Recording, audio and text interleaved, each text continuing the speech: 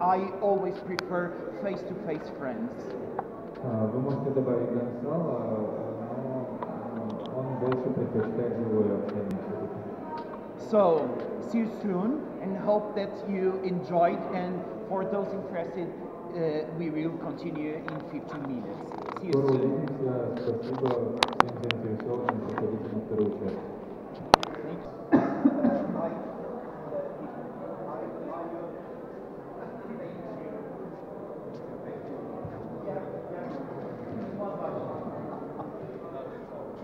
I need to write down the song.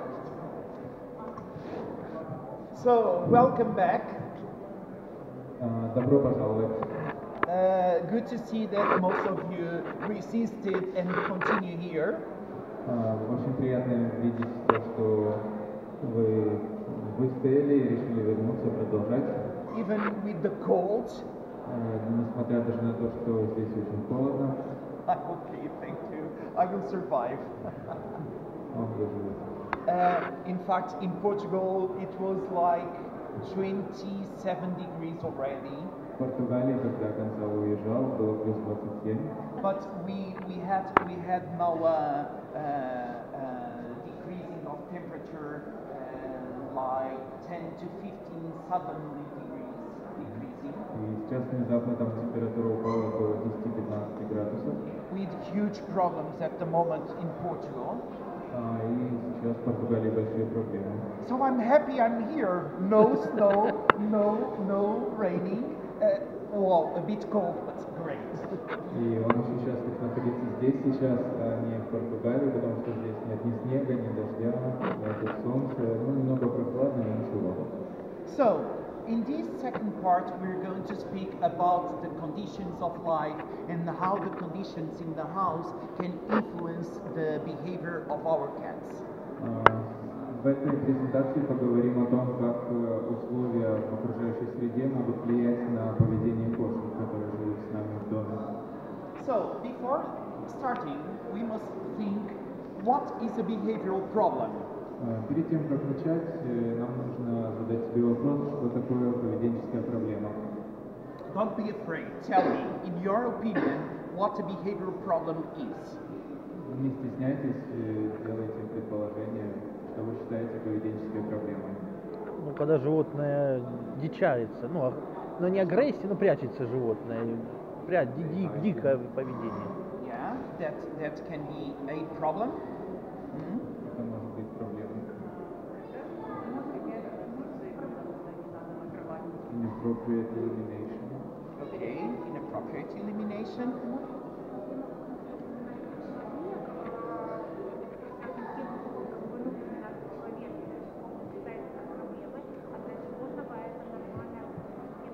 То есть присутствие человека.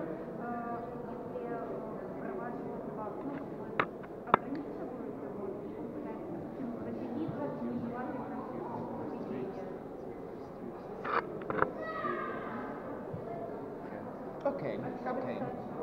So, what we saw here were manifestations of behavior that are fully normal in the cat's perspective, but not normal in the human's perspective.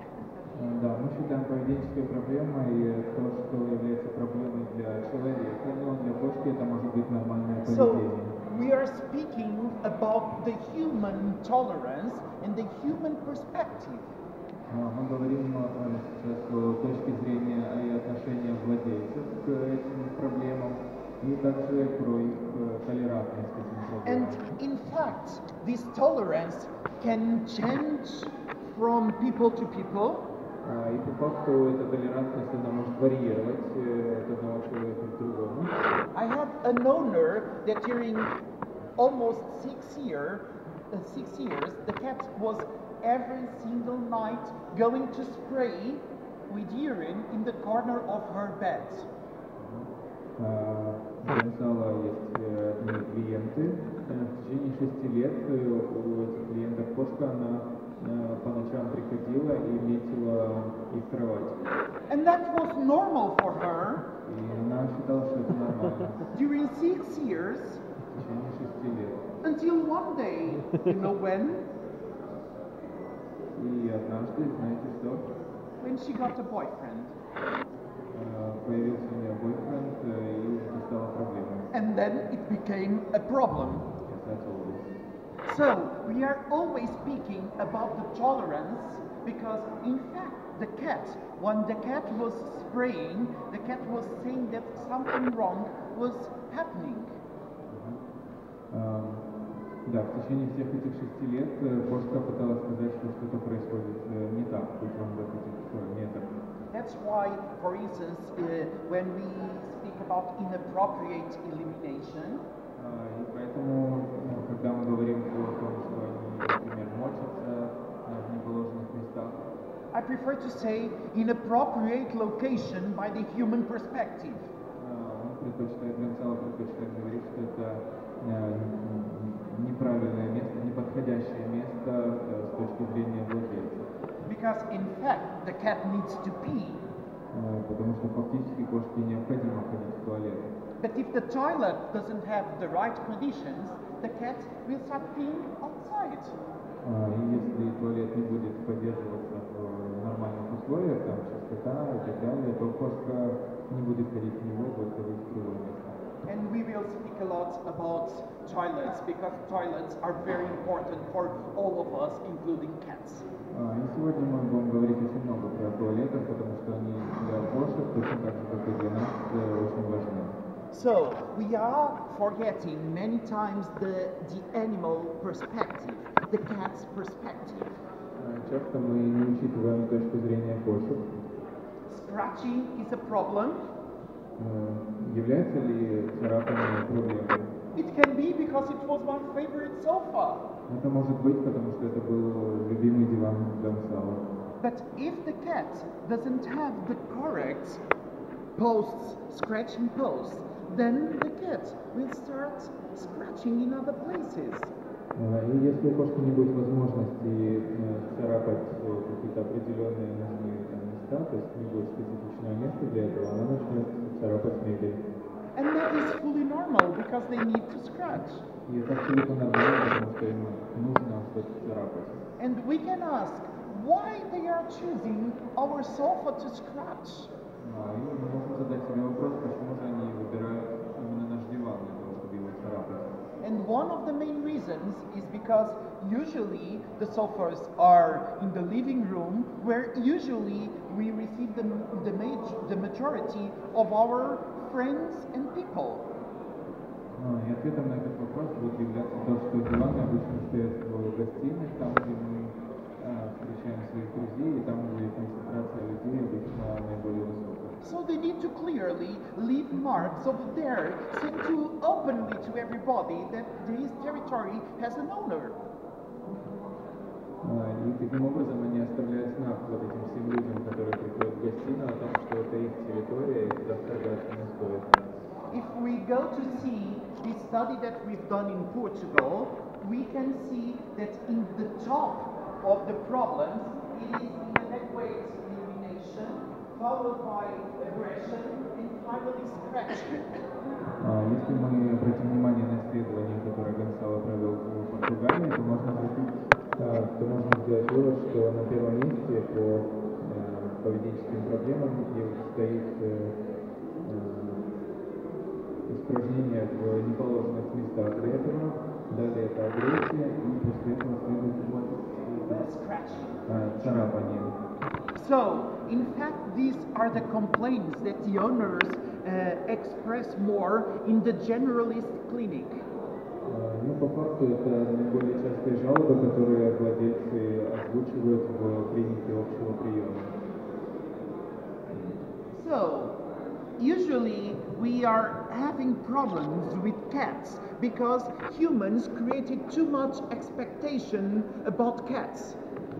Чаще всего проблемы с кошками случаются из-за того, что люди очень многого ожидают от этих кошек и не получают. Humans think that cats are independent. Люди думают, что кошки независимы. They do not need attention. Люди думают, что им не нужно внимание. But in fact, they need attention. We were speaking about your case, and in fact, cats need attention, they need care. Но по факту они очень нуждаются во внимании. В перерыве мы говорили про один случай, этой девушки. И мы четко можем сказать, что действительно они нуждаются во внимании. Да. Another expectation is that the cats are always eliminating well and they are always very hygienic. Clean. Следующим таким заблуждением является то, что кошки сами приучаются в туалет, ходят только в положенных местах туда, и кроме того, они очень чистые. And when a cat starts peeing outside the box, this is a huge problem. И если кошка вдруг начинает мочиться, например, не в горшок, а где-то вне этого горшка, то это становится большой проблемой. Because we created that expectation to cats. Потому что мы создали вот эти вот ожидания в отношении кошек. That's why behavior problems are in the top reasons for euthanasia. Именно поэтому поведенческие проблемы являются одной из топовых причин эвтаназии кошек. So we are euthanizing more animals due behavioral issues due when comparing with other health reasons like oncology, for instance. И чаще кошек эвтаназируют по причине поведенческих каких-то проблем, в отличие, например, от каких-то онкологических заболеваний.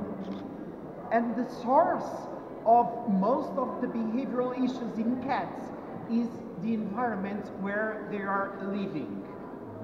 И основным источником вот этих вот поведенческих проблем может служить окружающая среда, в которой обитает кошка. The environment is not prepared for the correct age of the cat if it is a kitten or a senior cat. Обычно эта окружающая среда, она не приспособлена, не построена под возраст кошки, то есть это независимо от того, она является котенком или она взрослая. There can have lack of stimulation or the opposite, overstimulation. И может не хватать внешней стимуляции или наоборот, она может быть избыточной. So, these are manifestations or causes? Causes. Okay, sorry, but usually I have the slides in English and I don't yet know to read in Ukrainian. На английском, к сожалению, украинский пока что Гонцало не выучил. So, what usually causes stress in cats are environmental changes like changes in the furniture, constructions in the household. Итак, какие же причины, которые могут провоцировать стресс? Обычно это изменения в окружающей среде, например, появление новой мебели или переезд владельцев вместе с кошкой. In some cases, even changing the position of the sofa is a huge problem for the cat. В некоторых случаях очень большой проблемой для кошки является просто изменение положения дивана. Arrival of a new person, like a baby or a mother-in-law for Christmas, также источником стресса может служить появление какого-то нового человека в доме, например, племянника или тещи на Рождество. I had a case of a cat that starts spraying during Christmas and continue after Christmas. Например, у Гонцало есть пациент, который начинает метить на Рождество и продолжает это делать после Рождества. And the cause was that during the Christmas time, the mother-in-law came to Christmas time, and mother-in-laws are always the cause of problems. Ну и причиной вот такого поведения было появление тещи на Рождество, и, в принципе, тещи всегда приносят какие-то проблемы. Not always. So, there are other reasons like lack of stimulation, as I said, and overstimulation. Также есть ряд других причин, например, недостаточная стимуляция, которая поступает с внешней среды, или наоборот, избыточная стимуляция. Moving to a new house or the arrival of a new cat, this is a nightmare in cat's life. Изменение места жительства или появление новой кошки – это ночной кошмар для любого кота.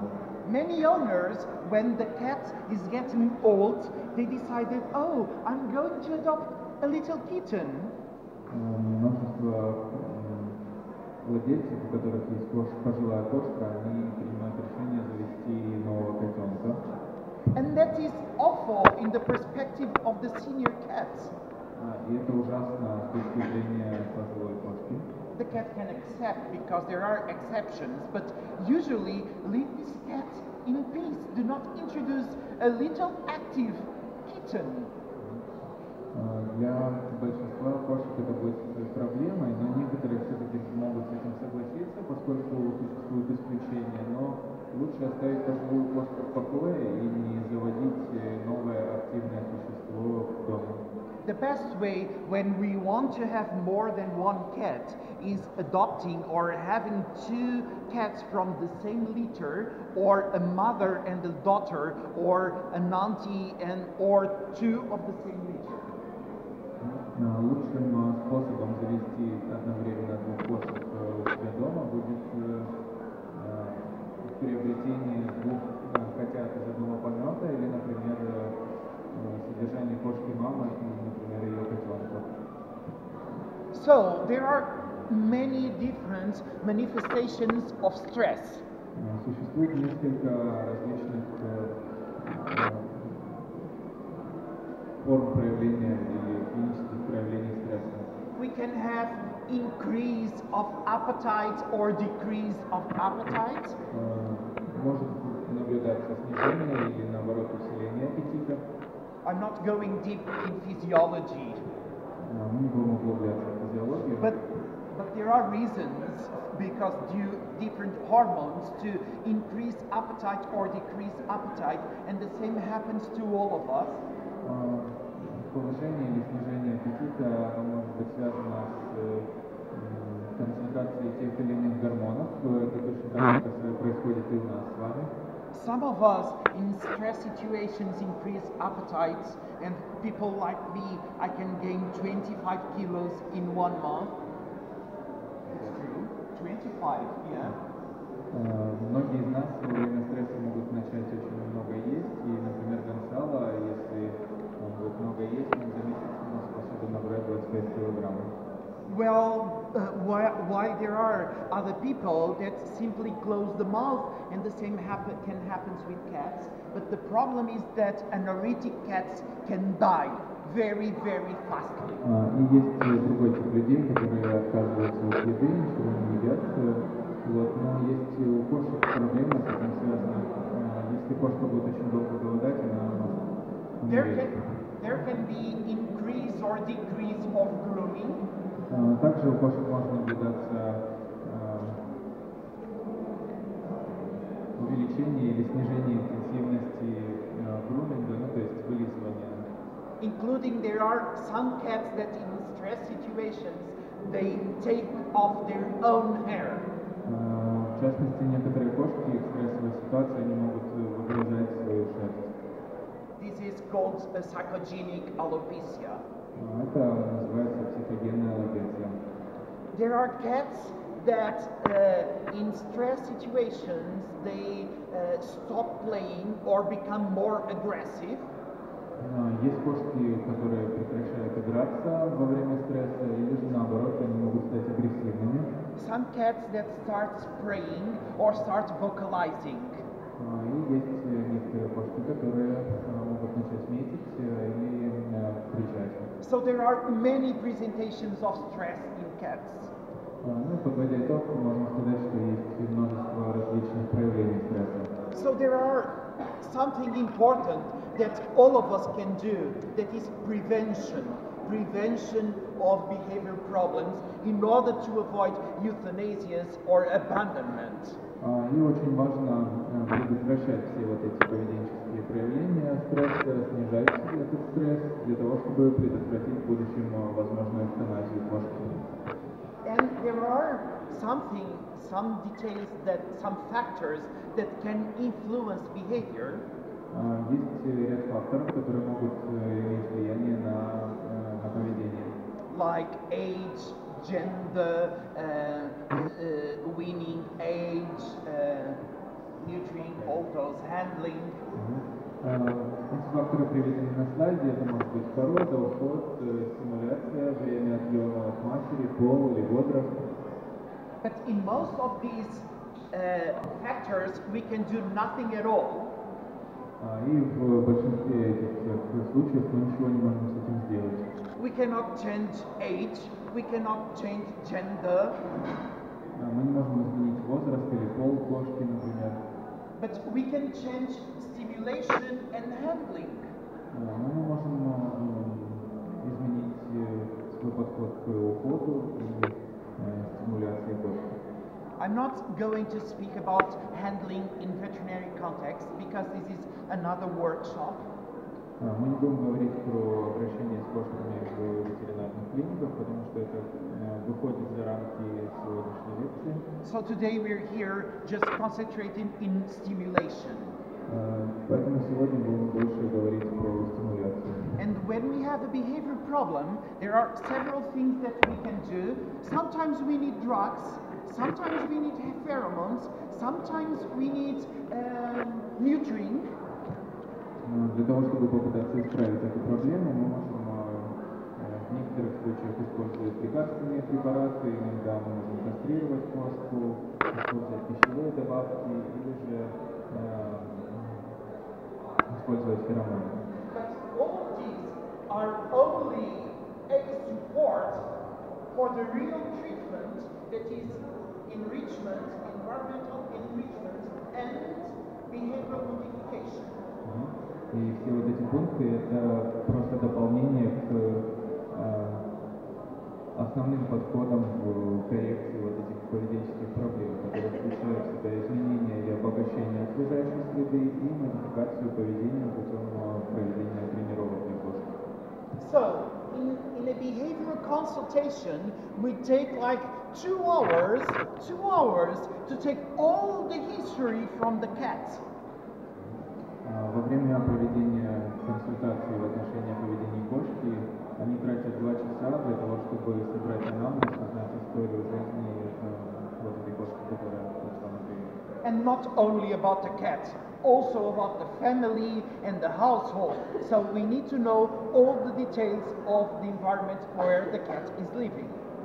Но это касается не только кошки, а также семьи, в которой она живет, условия содержания, в каком доме она живет и так далее. And then we do follow-up visits, we reassess, we reorganize depending on the evolution of the case.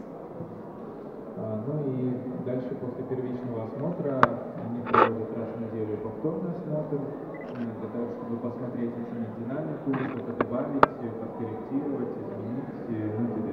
So there are many factors, key factors of success for the treatment. Есть несколько ключевых факторов, которые приведут нас к успеху. But environment is one of the most important ones. Но одним из самых важных факторов будет являться окружающая среда. Environment will make the difference for the cat. Она сможет изменить нашу кошку. And in fact, environmental enrichment started by the knowledge from zoos. Фактически обогащение окружающей среды для кошки, оно началось начали его проводить сотрудники зоопарка, базируясь на своих знаниях про этих кошек. Because animals in zoos are captive animals, and the people that keep those animals need to know a lot about their nature and their biology. Потому что вот эти люди, сотрудники зоопарка, которых содержались эти кошки, фактически в неволе, они должны были очень много знать про их физиологию, про их питание и условия жизни, которые нужны этим кошкам. So we need to know a lot about cats' biology and ethology, and there are very good books about these. И поэтому нам тоже нужно знать очень много про биологию кошек, про этологию кошек, и существует много отличных книг в отношении этого вопроса.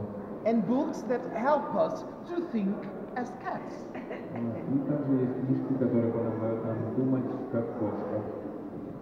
And as we saw earlier, we have indoor cats and outdoor cats, but indoor cats are fully captive and depending on human beings. Как мы сказали раньше, есть кошки, которые живут дома и которые выходят на улицу или живут на улице. И отличие заключается в том, что домашние кошки, они полностью зависят от человека и от ресурсов, которые он им способен предоставить. What is the part of this one? Oh, okay. So domestic cats, they are mandatory sharing their resources with other cats or other species, including humans. Для домашней кошки является обязательным разделение ресурсов с человеком или с другими животными, которые находятся живут с ней в этом доме. And most of the times they have no places to hide, no places to be a cat. И в большинстве случаев эти кошки, у них нет места, чтобы спрятаться и чтобы побыть кошкой. And is this a question of animal welfare? Является ли это вопросом благополучия кошки? It is. It is. Да, является. Most of our cats are surviving. Большинство наших кошек, они выживают. And we want our cats not simply to survive. We want them to have quality of life. Но мы ведь не хотим, чтобы наши кошки выживали, мы хотим обеспечить им высокое качество жизни.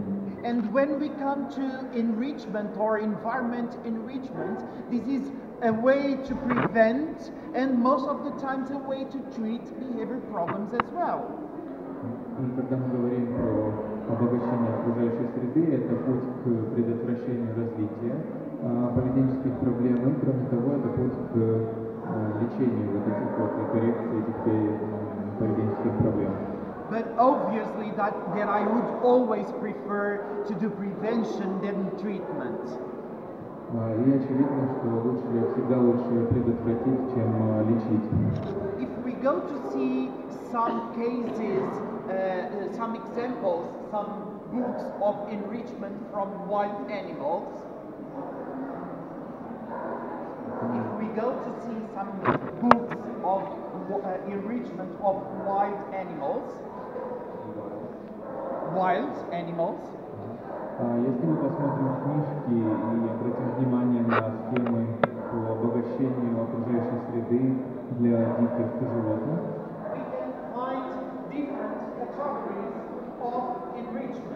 мы сможем там найти различные категории и подвиды вот этого вот обогащения окружающей среды. And they are all interconnected and they are all working together. Они все взаимосвязаны и работают в комбинации. And sometimes one overlaps the others. И иногда одни могут перекрывать другие способы. Starting by social enrichment. Начнем с социального обогащения. Social enrichment can be having a partner. Социальное обогащение может подразумевать под собой появление партнера. But as we saw in previous lecture, if it is a compatible partner.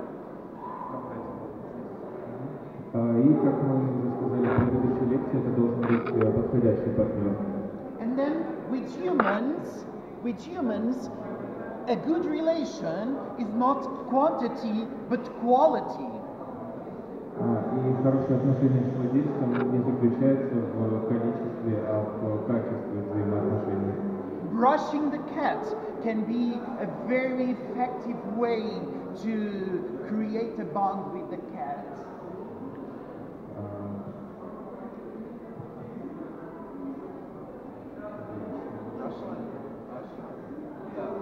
Расчесывание, спасибо. Расчесывание кошки это является очень хорошим методом для укрепления связи между владельцем и кошкой. However, some cats do not like to be brushed because they are not confident in the humans. Но, однако, все-таки есть некоторые кошки, которым не очень нравится, когда их расчесывают, потому что они не очень уверены в людях. But we can train them to enjoy. Но мы можем научить их, заставить их полюбить это.